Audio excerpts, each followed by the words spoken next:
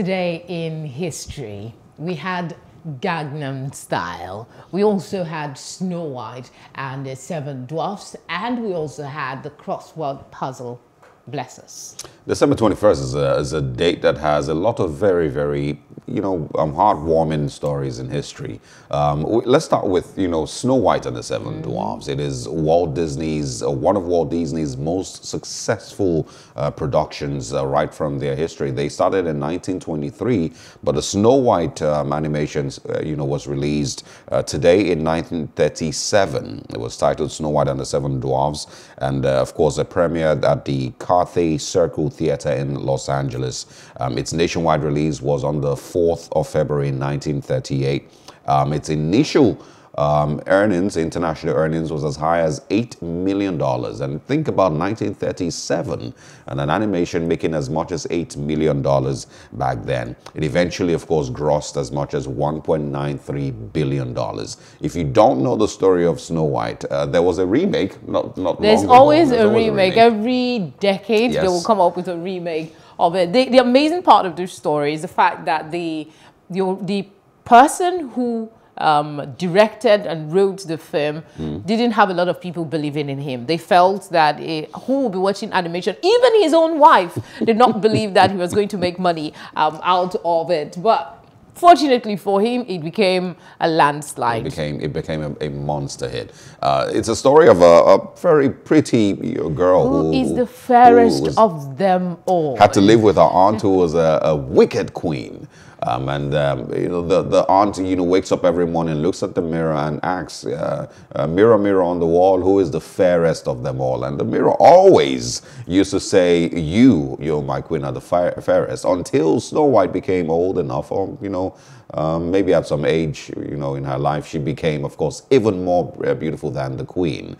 The queen, of course, then found out that, or rather the mirror then told the queen that Snow White was now the fairest of them all. And of course, beef started. She asked the huntman to go, execute her in the forest. Huntman couldn't. She eventually found herself in the Seven Dwarfs' little home. It's a very interesting story. At some point, everyone should watch Snow White. No, you should. Everybody should. It doesn't matter how old you are. There's still a child somewhere inside of you. Just to wrap things up with the Snow White story, in June 2008, more than 60 years after the U.S. release of Snow White, the American Film Institute chose Snow White and the Seven Dwarfs as the #1 animated film of all time in its listing of America's 10 greatest films in 10 classic genres. Bigger than The Lion King? Apparently. Maybe they're in the same category. Who knows? But another thing, and I would quickly just throw this in. One fascinating thing for me about this whole discussion is how successful Walt Disney has been as a production company since 1923. They have had maybe, if you write a list of the top 20 highest grossing movies, Walt Disney has had a fair share. From the Avengers to The Incredibles 2 to Snow White, and of course the different Avengers, Star Wars and Ultron. There's so many of them that have made billions and billions of dollars for Walt Disney. So kudos to them. Kudos to them indeed for gifting us Snow White. We also had The Beauty and the Beast. Yes. That's another beautiful one for those who love animation. Okay, also today in history, let's take on what happened in 1913. Who actually invented crossword puzzle? Well, there's been a lot of conversation around it. But on this day, in 1913, Arthur Wine, that's a Liverpool journalist, invented the crossword puzzle. That's what history says, and that's what we're going with. It was published on this day in the New York World newspaper. A crossword puzzle, for those that might not know, is a game of words where the player is given a hint and a number of letters. The player then fills in a grid of boxes by finding the right words. Now, the Liverpool journalist Arthur invented it when content, they say, is king. Yes. The editor on duty at some point said, we need something to fill out our entertainment segment. And of course, he chose to go back in history to ancient Pompeii, that translated from the Latin to English word as magic squares. There was a similar game played in ancient Pompeii, same background. So they are very similar. But instead of being given the words, the player is given clues. That's basically, it's the first ever crossword puzzle. Was published on this day in the New York World newspaper by Liverpool journalist Arthur Wayne. And I mean, for those that haven't played a crossword puzzle in the newspaper before, you're missing out. I used to...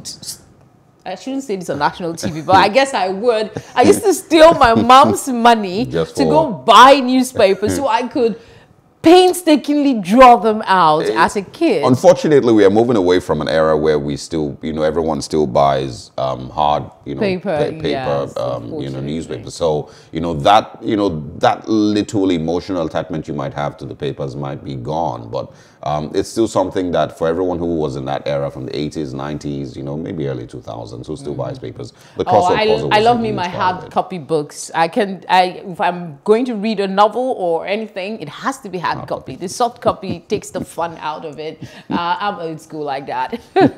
All right, you mentioned content is key, and that's what brings us to our next story in history. Today, also on December 21st, the song Gangnam Style was released. so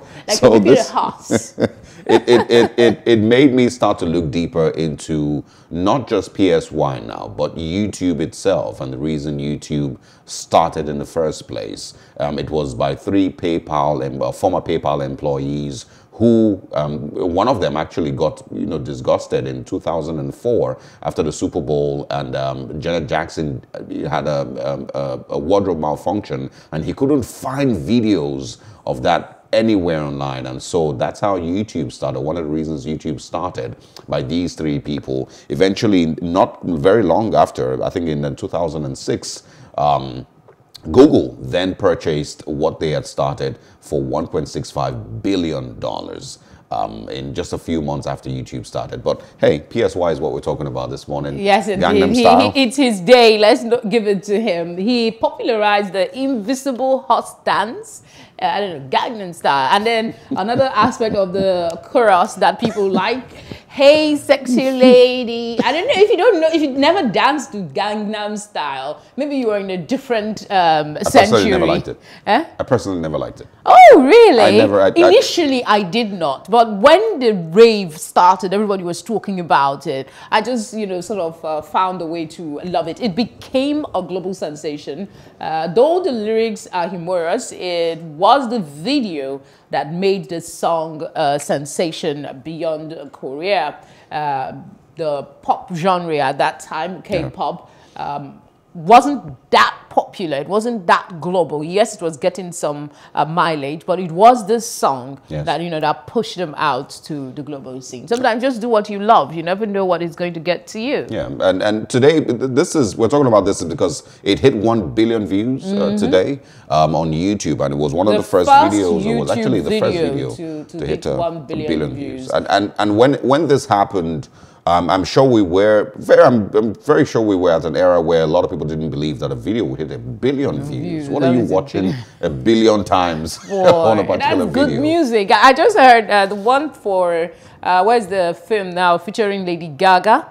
There is a song that they did for I've forgotten the name now. It also hit 1 billion views just over the weekend. But now it's no longer a big deal. But as at that time, Gangnam Style set the pace. Yes, currently it's an easy morning today on Today in History, something fun and light-hearted.